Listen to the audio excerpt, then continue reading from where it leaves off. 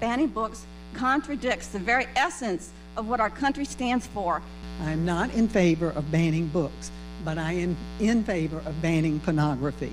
I have looked at some of the books in question, and if I were to read them aloud to you at this meeting, my microphone would quickly be cut off. This makes me suspicious that you're willing to whitewash history and that you're anxious to eliminate books covering difficult social issues. Students need a signature to participate in family life, but they can check out books teaching bondage or sexual acts and positions